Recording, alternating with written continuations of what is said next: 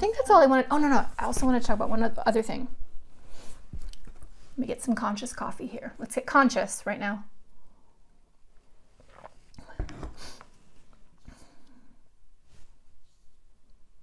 This is a negative subject. This might be triggering to some of you.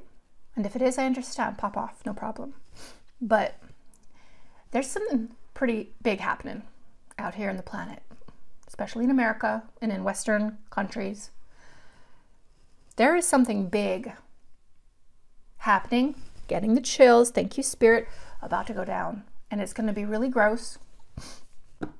It's going to be really ugly. It's going to be horrifying and repugnant. It's going to blow our minds, but it's what we need. It's what we need. And we're already seeing it. They're resisting, but it's coming. And this is the unveiling of the pedophile network in Hollywood and also in politics. Lots of politicians involved in this as well. Now, I'm not talking conspiracy theory stuff. No, this is actually happening.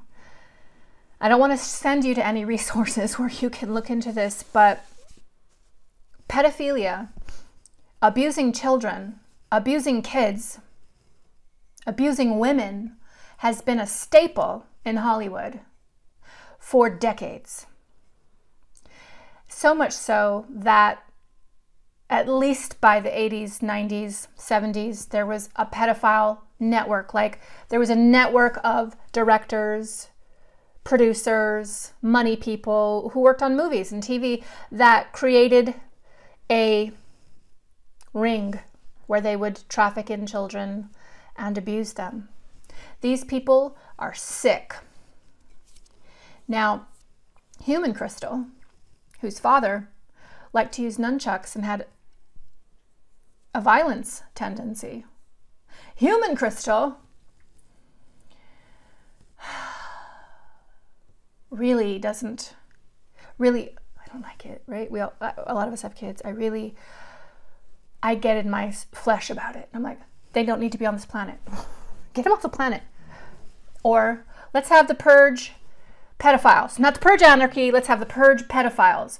Because in my spiritual and physical awareness, I can't reconcile pedophilia and the abuse of children with processing out of it. I don't think statistically there's like a lot out there that would say that pedophiles can be treated and not go back to it. I think it's possible. This is one of those areas, I'd love to hear what you have to say about this. This is one of those areas because, see, we're always called to forgive. We're always called not to judge, but we have to use discernment. We're always called to be operating in love, but where do the pedophiles fall there? You know, my father, monstrous personality such as he was, his motto with people who truly corrupted the fabric of consciousness was kill, kill, kill. Where's the button? Nuke! Gone off the planet. So that's probably where I get that from. But I don't know what to feel about that. I don't really care to think about their process or their healing. Woo, that means I got to do some work around that because everybody should be healed. Everybody should be brought into the light. But I do feel super awesome about the dam that's about to break. It's already starting. You know, when water's pushing and pushing, it hasn't broke yet, but ooh, it's gaining force. It's gaining steam. That's happening right now. There's a lot of people in the light, working to bring this out into the light so we can, well, purge it, but we can get rid of it. We can purify, return balance unto the system. It's happening. Now, these pedophile rings are connected to the rich, connected to what some would call the cabal, the Illuminati, the 1%. You know, we have all these fear purveyors out there talking about living in a dark matrix with reptilian overlords. Who am I to say? But it's usually connected to a lot of money and usually connected to the rich. And see, there's also disparity in this world, isn't there?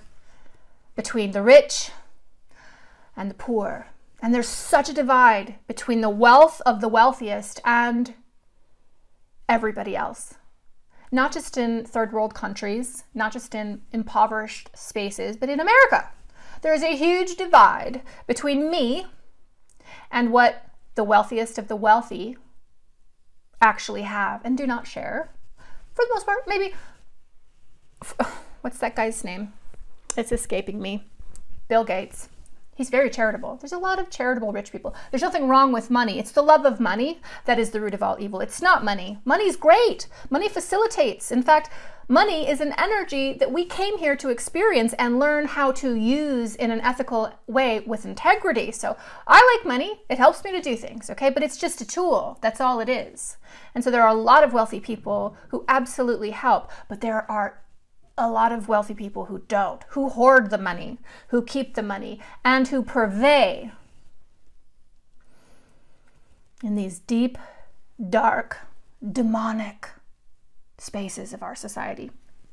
I use the word demonic not to talk about actual mythological demons, but rather the antithetical, oppositional energy of these people and what they're doing. Antithetical to source, antithetical to love. And it's happening, and it's been going on for a long time. The Harvey Weinstein stuff came up, right? And we're all horrified. I mean, I guess we've all heard about the casting couch, and we kind of knew that that might have happened, but none of us knew the scale and scope of what these actresses had to endure, as if it's part of the vetting process. And it's good, and Hollywood is going to readjust and realign, and it's in the process of doing that now, but it's also spilling over into corporate America and other areas where there's power imbalance. Even though we have a lot of people right now who are bandwagoning, meaning I'm jumping on this bandwagon and I'm judging that person did wrong, they should lose their job, they should be punished. We have a lot of people bandwagoning right now and making it worse, and staying in an energy of negativity, which makes it worse. But what that indicates is a pendulum swing. Pendulum was over here in Hollywood, and pedophilia and rape and abuse and predatory behavior. It has swung. They're still there, by the way. They're hiding. They're hiding. But where the darkness lives, where the darkness hides, it's never safe, because the light shines into the darkness and the darkness can't even comprehend it. These people, we're getting at the low level ones right now. We go much higher than this. These people are finding themselves in the light, not in their consciousness or vibration, but the light's being shined into the dark spaces. And so we're dealing with the low levels, but we are heading in the direction of the bigger, the more disgusting, the more demonic. Spiritual people don't always like to talk about the world and all the things we say. I know it's happening, but like I don't want to focus on it, because then I get down, and then I'm just down and I'm not helping. Fair. You should never immerse yourself in a cause or a project or a subject to the degree that you allow your vibration to change. But we also have to be aware of the condition, because we're here to change it. You and I are the way showers. We're here to shine those lights. We're here to be the light. When we're the light, when we occupy the light and then go to work, go to our family, help our children, help the community, when we just stand in our light and go to the grocery store, we are changing other people and the space. We are changing the planet. This is why I want people to listen and hear and find out how they can help. You don't have to be a law enforcement officer to take down Harvey Weinstein. You can just be wherever you are and hold the light and let it shine. The light knows how to do what the light knows how to do. God knows how to do what God knows how to do. As a consciousness, we're ready to purify. This is a great thing. Even though what we see is going to be despicable. Okay? Despicable. We're seeing it because we're clearing it. And that's how we heal. We can't heal if we don't know what's wrong or out of alignment. So we will be hearing about this. We already are hearing about this. Go on Reddit, people. We already are hearing about this and who these people are, and good. Not in a vengeful way, because humans don't know how to handle vengeance, because they're human in this reality. But good. Let it be so. Let it be so. And then on to the next. Let's get into the areas where we are out of alignment. Let's get into the areas where there is unfairness and inequity, and let that light shine, and let it shine through me. Let it shine through my love. Let it shine through my life, and let the right thing be done. That's what I say, and I speak it into existence. Say yes to that. Say it with your mouth. Yes, I agree with that, because where two or more are gathered, their source is in the midst of them, and I'm here. Are you here? I dare say we're all here. And so let's light this bugger up. We are living in interesting times. I've been saying all along, if you were born at this time, you came here to shift it, my friend. You came here to change it. Some of us will be activists. Some of us will be the ones to change it. Actually, others are just going to be holding space, going, yes, yes, for the massive correction. Yes, it is time. Yes. That's what we're seeing. It's really good news. So don't be disheartened by what you're going to see in the news. Don't be disheartened by the purge of the darkness. It must happen in order for us to find our equilibrium, find our balance, and head into this new earth that all of us want to co-create together. We are the engineers, like Prometheus. No, we're not. We are the engineers of the new peace. We are the engineers of the new world. We are the engineers of the new countries. We are the engineers of all of it. That's how powerful we are. Are you hearing what I'm saying to you? That's how powerful you are. And you can be a stay-at-home mom living in the country of wherever, Ohio, and do your part by figuring out for yourself what fills you with light and love. What makes you happy, my friend? Is it, I don't know, is it just being with your children? Is it cooking? Is it reading books, learning, study, knowledge? Is it movement, dance, resonance? What is it that just makes you vibrate on the inside? I like to call this the zing zing. It's the breadcrumb that we feel when we're being led in the right direction. That's the breadcrumb. That's the path to the light. Follow it. Joseph Campbell said, follow your bliss. This is what he means. What brings you joy, no matter how mundane, is your path. Do it. Hold the light. Hold the space, all of us together, as there's a massive realignment coming, and it's been happening, and it's going to continue to happen. Let me end by saying, don't be one of those people who bandwagon. Don't be one of those people who witch hunt. That's wrong. Don't be one of those people who buy into the divisiveness, the separation. Don't get all crazy about identity politics, colors of skin. Don't be mad at a whole race of people or a whole kind of person. Democrat, Republican, black persons, black people, white people. They're pitting us against each other, especially black and white. That's big right now. And I see a lot of identity politics in reaction to that. A lot of people hating white people and a lot of people hating black people. Hate will never cure hate. Only love will do that. And so don't find yourself caught up when you feel you're getting triggered because you're buying into the political theater of it all, what they want us to do. Check yourself before you wreck yourself. Check yourself. Get back into the light. Oh yeah, what was that thing that turns you on? What was that thing that lights you up? Was it cooking? Was it moving? Do that.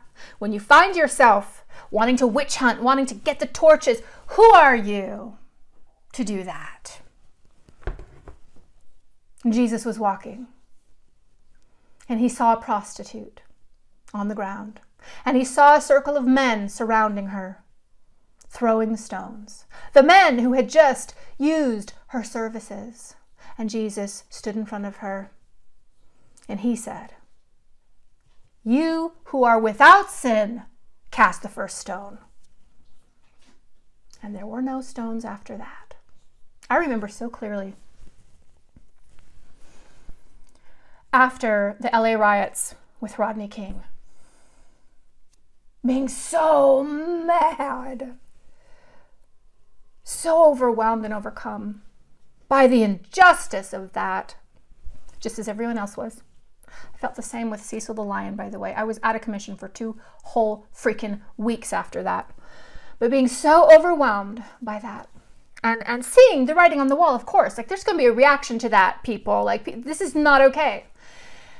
And watching the riots. And I remember a gentleman by the name of Reginald Denny. Do you remember him? He happened to be driving his truck, his business truck, making a delivery going somewhere, driving through, I want to say Watts, I don't know, could have been somewhere else. And people actually stopped his truck, opened his door, grabbed him, threw him on the ground, and beat the shit out of him. Fucking terrible. And I've looked for the next thing I'm going to tell you online. I can't find it. I'm wondering if I have misremembered, but I don't think so. Beat the hell out of him. Oh my God. And then, all of a sudden, appeared a man. A black man. And I want to say he had a Bible. And he held it up in front of those kids. And he said, "Stop it. What are you doing? This is wrong." And that black man was the Good Samaritan who helped that white man. I mean, does anybody else remember that? Am I thinking of something different? A different riot, a different protest? But that's who we are. That's who we are.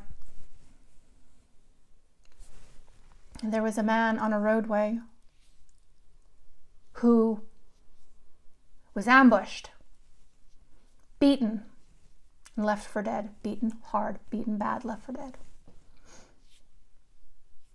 And a rich man walked by on the path and saw him there. And he kept walking. I don't want any part of that. I don't know, are these guys still around? I don't really want any freaking part of that. The next man who walked down the path was a priest. And the priest saw the man, and he kept walking. I don't have time for that. I don't know what's going on with that, but it's not my business. That man is not my business. He kept on walking. A third man who was a Samaritan. And in those days, Samaritans were lower class. If, the Hebrews, Israelites had a caste system, they would have, in their culture, in their community, Samaritans were second-class citizens. He was the next man on the path. And he saw the man. And he stopped. And he went to the man. And he said, "Let me help you.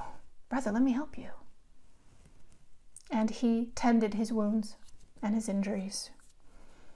He even went so far as to pick the man up, put him on his donkey or his horse, and take him to a nearby inn.